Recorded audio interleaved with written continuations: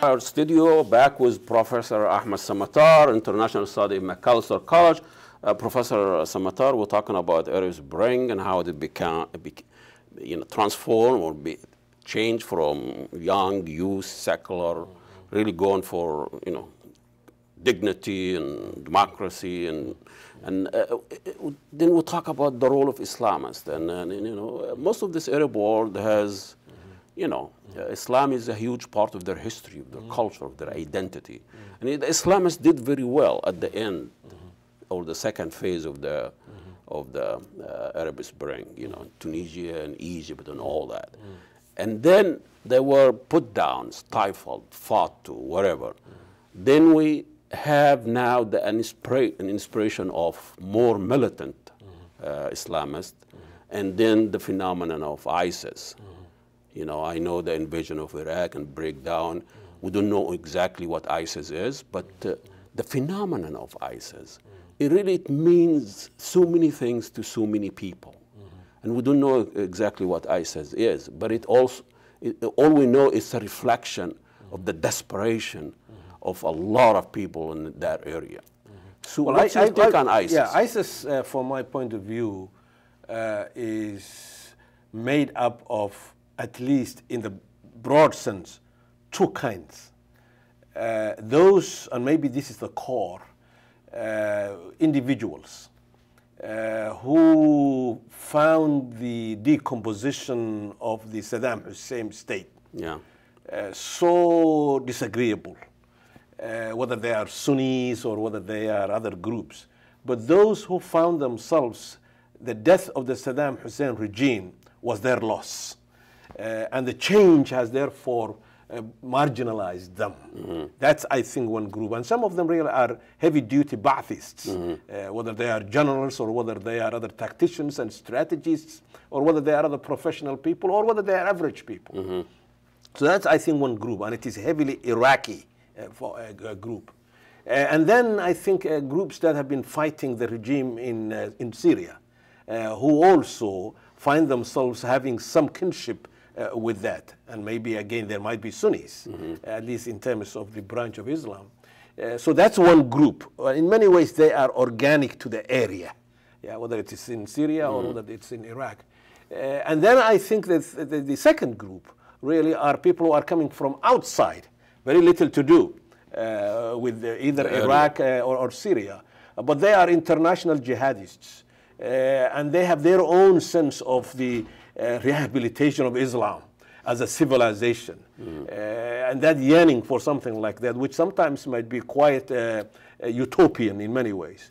But you can see that. And they're mostly young people who could easily be bamboozled into that kind of a project, whether they are here in the United States or Germany or the United Kingdom or other parts of Europe, or even certain parts of Africa and Asia. But being bamboozled by this propaganda of ISIS must have a reason why you should be easily, instead of being a British citizen or an Americans or whatever, your condition and your identity in that particular society is been marginalized. It's been kind of questioned. You're not Pakistani, you're not British, and then now you are ISIS. You are part of this Khalifa begin. So, as you said in the beginning, we cannot ignore our contribution as Muslims and Arabs of the problem. We cannot marginalize or the contribution of the West and its relationship of Islam and Muslim for the last few years. I agree with you. I mean, I'm giving a lecture at Macalester College on December, I think, 4th or 5th. I think it's December 4th in the evening at Macalester College. And it is about this question, and that is Muslims in the age of globalization, and they struggle for the future. That's happening in front of us. Exactly. And I think the combination of Muslim society's own inadequacies And of course the ambition of imperial dominance of the West that has deep historical roots. The combination of those two, I think, create a context in which many Muslim peoples, young people particularly, find themselves thinking about alternative ways of thinking. But that is the real challenge, isn't it? And that's alternative way of thinking. And my argument has been for the last 15 years that in fact the challenge for Muslim peoples, whether they are in the Middle East or whether they are here or whether they are in other parts of the world, is to do a number of things at the same time. One of them, yeah, there is Muslim peoples, but there are different cultures and there are different histories, even different races that are Muslims. So those particularities will have to be honored and respected and not create some kind of a homogeneous, top-down project of Islamization, and political Islamization. Second thing is, I think, synthesis. And that is, how does one go about retrieving what is glorious about Islamic culture and civilization and one's own identities, and then link to other parts of the world where there are also good things that have happened. And it is the making of that synthesis which requires enormous investment in education, for example, in freedom of expression and freedom of research, but the inventiveness, the innovation to bring those two together, and then create a context in which you are able to retrieve workable traditions from your own past, and then linked to what has worked for other peoples too, and working for other peoples. And out of that, then Islamic civilization, with all its differences and multiplicity of cultures, and this is must be revived. This is nothing new. I mean, Islam had that glorious time where it was inclusive, brought people, mostly non-Arabs. But this is why, and this is part of my lecture on December 4th at Macalester, to first of all get a sense of what were the basis for that rise over 800 years. Most of the people in the world and scholars at this present time agree that this was the most brilliant civilization of its time for nearly 800 years. So you have to understand how did that come to be and what were the great high points.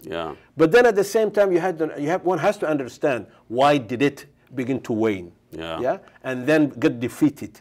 And the humiliation that comes along till with today, I still don't know. That's right. Well, maybe you can come to my lecture, and when you understand that, and some of it were endogenous, some of the failures were inside, endogenous. For example, issue of succession.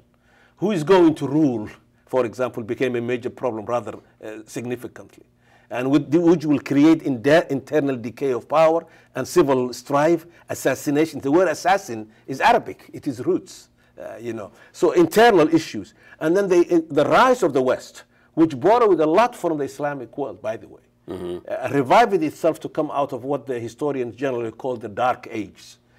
And then that rise created a time in which the civilization in the Mediterranean, for example, in which Egypt was a very central country as a transmitter of trade in the Mediterranean, moved to the Atlantic by the 16th century. You can see that moving place. And the Atlantic becoming the hub of international trade, and ever since. So understanding, I think, the rise of Islam as a civilization, that was a beacon for, I think, civilized people around the world, and what it has achieved. And then it is decline, and where it is now, that requires a very serious study on the part of Muslim peoples. And it's not going to be a jihadist project. It has to be a kind of a creative, synthetic project. Are Muslim or Islam the only one has monopoly on jihadists? Not necessarily. We have Wall Street jihadists. I think for me, NATO is a jihadist project. Right. Fanaticism is found in all societies and in all cultures and all civilizations. Many scholars would argue, including myself, part of the reason why the West was able to conquer the rest was, among other things, not only superiority in weapons, not only superiority in terms of administrative structures, and not only superiority in terms of health and disease. The diseases that they brought to those societies were diseases that were not known in those societies, so they became vulnerable. But another important factor in the conquest by the West of the rest was really a certain degree of fanaticism, you see. So that is important to note. But the question is not to return another fanaticism to respond to that old fanaticism. You see? The question really is to think creatively. This is what I meant by synthesis. Civilizational synthesis. Islam at its best was But a synthetic project at its best. That could be the title of your recipe. But is it possible, I mean, to see the only forces now challenging the global globalization, global market, or you know, is Muslim? It might be the last battle in many ways before commodification takes place everywhere in the world. It might be these might be the last resistant consumers of commodification in the Islamic world. But the question really is this, and I want to repeat what I just said before, Ahmed, and that is the door to re-energizing of Islamic culture and civilization is not through a jihadist project. It is through deeper intellectual understanding of the history of that society. It is affinity with other civilizations, including the West. Yeah. But the West doesn't want to play the game of affinity and working together. When you are supporting dictators, a matter of fact, I was going to bring this up anyway. Foreign Affairs, which is the Ayatollah of intellectual capitalists, whatever, had a huge article about the post-Cold War or whatever, and the threat, whatever. Now, but let's talk about what they say about the Arab Spring and what happened in the Arab World. The author, which I think must be endorsed by the his argument that what caused all this chaos are getting rid of the dictators of Mubarak, our affinity, our ally, getting rid of Saddam. Well, that's an old argument on the part of particularly the right in the West. And that is to have their own, I think, what I will call political goons in many ways. To have their own in places or vision of what the world looks like. So that they can keep the Arab street quiet. And get crumbs from the table of imperialism. I mean, yes, I mean that's an old argument. But let me just finish.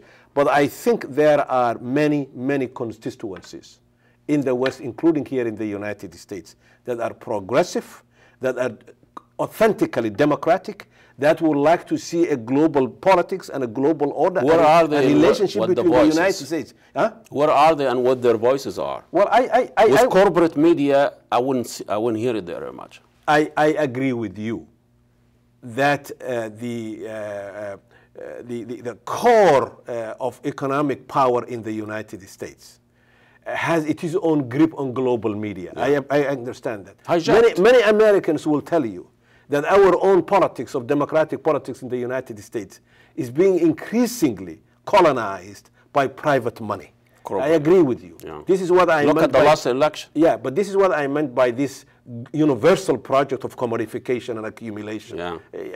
That's what I meant. But I think it is important, though, not to overlook that there are vast numbers of American people at many different levels of their own consciousness, but who really are Democrats, and who are very gentle, kind people, and they would like to see their own country and other societies move in that direction. That's a struggle going on. But violence does not help anybody in the ultimate project. On that hopeful note, thank you so much, Professor Ahmed. Samatar, Thank you. International Study of Macalester College. He's going to have a lecture in December. I think it's going to be published. Let's check with Macalester.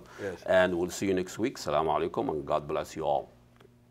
It was very nice.